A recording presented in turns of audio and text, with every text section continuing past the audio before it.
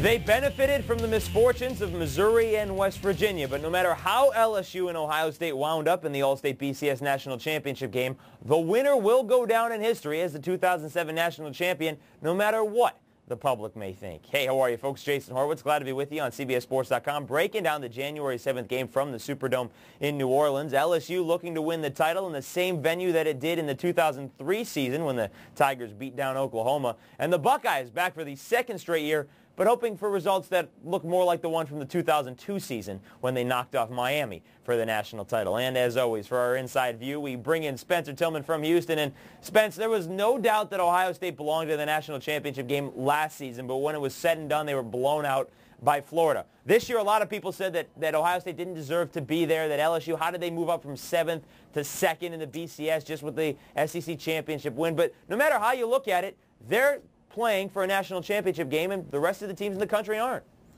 Well, you're right, but I think that sentiment of pessimism is justified because but for the unlikely two losses that opened the door for Ohio State to back into this national title game, they wouldn't be there, and I don't think they would deserve to be there, and I still don't think they deserve to be there, but that's another discussion. They are there, and they're going to be playing for the national title, and I think the key for them has got to be able to come out and keep this LSU team, who will be healthy for the first time in a long time, in a box, and that's going to be very difficult to do because Gary Croton is going to have the full complement of his offensive skill set available to him. You know, Trenton Holiday will be healthy. Of course, the quarterback is going to be healthy. All of their key players, Doucette, the receiver, is going to be healthy. So I think that's going to be the big challenge for Ohio State, Jason. Well, the other challenge, Spence, is that the whole week leading up to the game, the whole 2 weeks, the whole 51 days that they have off, is that they're going to hear that last year they played an SEC team and got blown out. How much of that experience do you think will play in this game?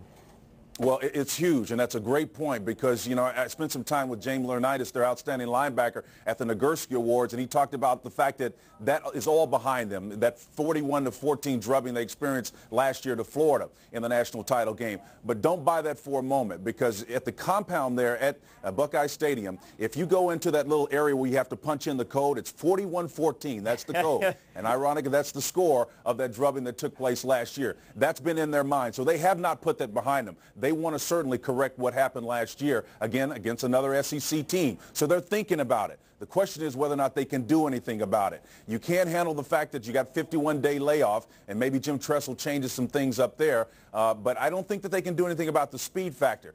Can't replace that lack of talent in 1 year. It's going to be very difficult to do that. And that's exactly what the problem was last year, Spence. The defense was not apt to keep up with the speed of Florida or the attack that the Gators put out there. But LSU's offense is different. Is the scheme that the Tigers run and Gary Croton run more beneficial, but does it fit Ohio State's defense better? Yeah, I think it does fit Ohio State's defense much better, and I think you've locked into the key of this game. Gary Croton, the offensive coordinator for LSU, has got to spread things out. Jim Tressel is a small ball specialist like Les Miles is a small ball specialist. Les Miles can't fall in that trap of playing Big Ten-style ball against one of the best in the business at doing it. They'll get beat. Jim Tressel would like nothing better than to win a 14-12 type football game. But you can't afford to do that if you're LSU.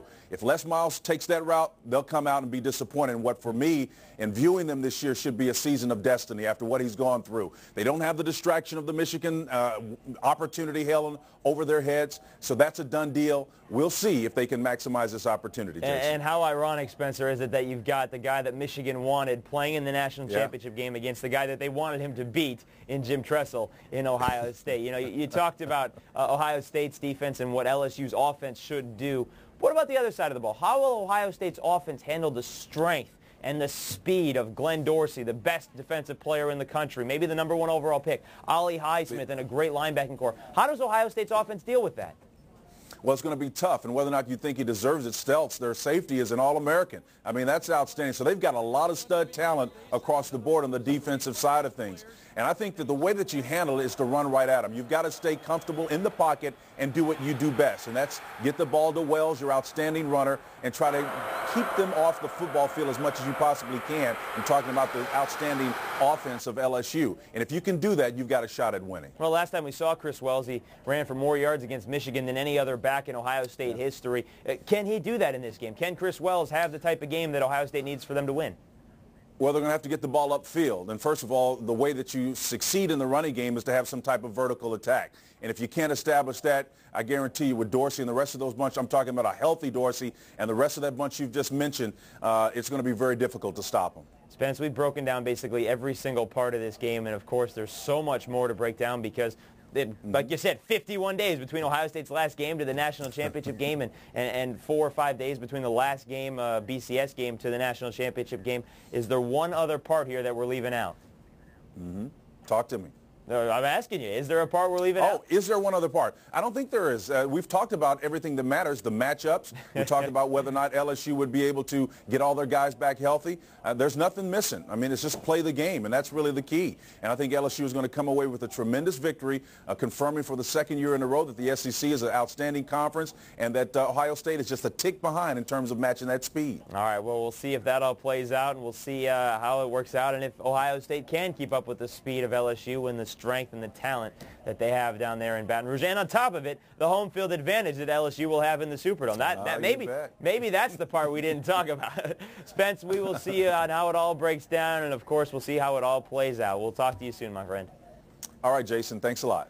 Folks, it is the 10th edition of the BCS National Championship game. 3 times the SEC has come away victorious with the national championship. The Big Ten just once, but again, that was Ohio State. It kicks off January 7th at 8 p.m. Eastern. For more, including who the experts pick, you saw who Spencer picked, but what about the experts at CBSSports.com? Be sure to check it out on the website. For Spencer Tillman, I'm Jason Horowitz. Take care.